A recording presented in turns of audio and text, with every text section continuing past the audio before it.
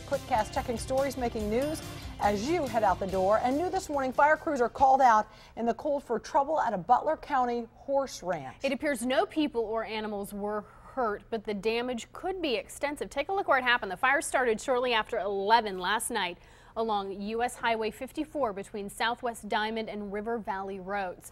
At first, dispatchers told us a hay barn at the Palmer Ranch was on fire, but it actually was a stable. The owners opened the doors so horses could run to safety. It's not yet clear how this fire started. Fire crews say there may be video footage to review.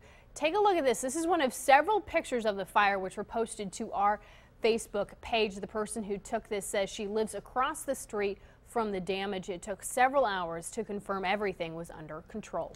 Also making news this Monday, a man is dead following an officer-involved shooting in East Wichita Saturday night. 23-year-old John Paul Quintero is dead after police fired 2 rounds at his chest near Central and Oliver. A suspect is expected to be arraigned today for a homicide at Winfield's Hot Shots Bar.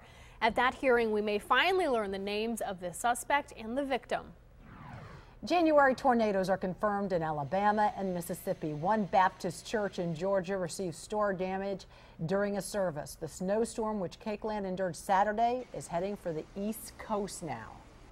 The trial of the accused Boston Marathon bomber should begin today. It could take weeks to select a jury to consider Dzhokhar Tsarnaev's case. A U.S. health care worker who was exposed to the Ebola virus in Africa is being watched in Nebraska. The unnamed patient is at an Omaha medical center, specially designated and designed for Ebola cases.